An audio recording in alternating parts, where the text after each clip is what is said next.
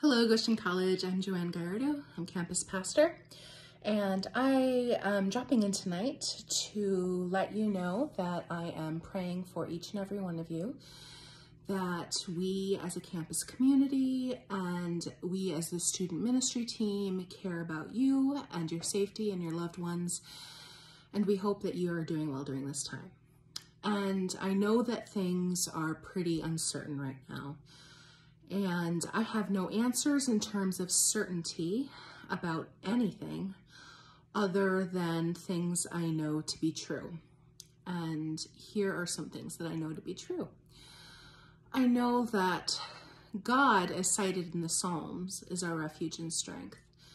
And knowing that helps me to be a better person, both a better person to myself and a better person to other people.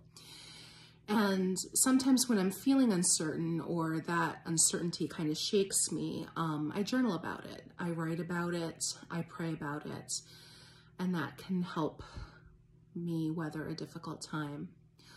I know for certain that God is love and that God calls us to serve, as my t-shirt says, to serve one another in love. And for me, that means not being risky about it, not taking care of myself first, but taking care of myself, getting my needs met as I meet the needs of others.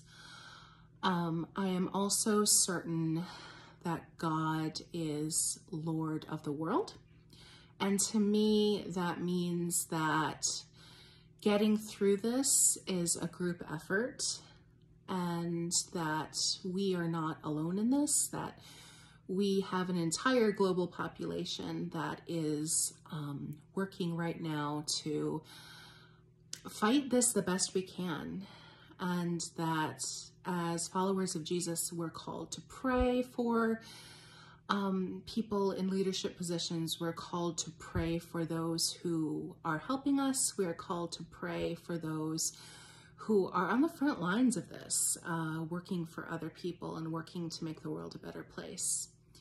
So in the midst of uncertainty, those three things ring true for me.